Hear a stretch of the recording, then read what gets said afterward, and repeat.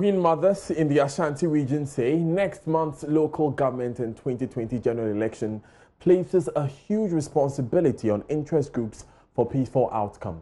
They warn any misconduct is a political threat, especially to women, children and other vulnerable persons. The traditional leaders are attending a workshop on conflict prevention and peace building in Kumasi. Ohementeria has more. Considered mothers of the state, female traditional leaders are revered for their key roles in strengthening communal democracy.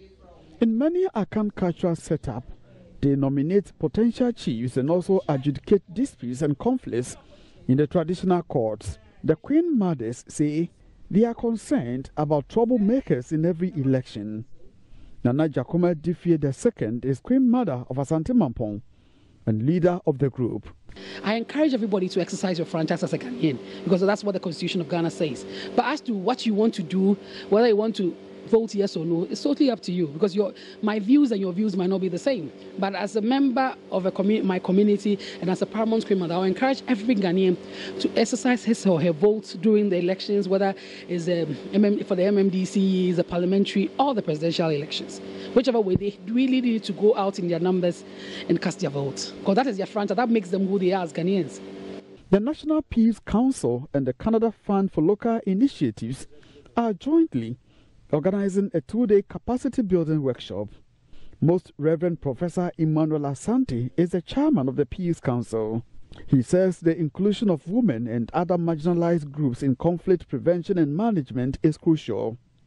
Nananum, our beloved country cannot truly flourish if it stifles the potential of women and deprives itself the contribution of about half of its population.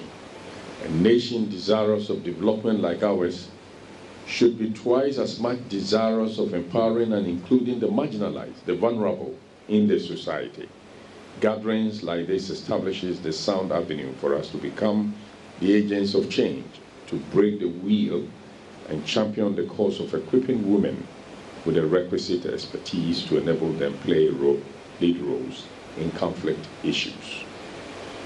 Reverend Asante's call is endorsed by the political counselor at the Canadian Embassy, Pasquale Savaju.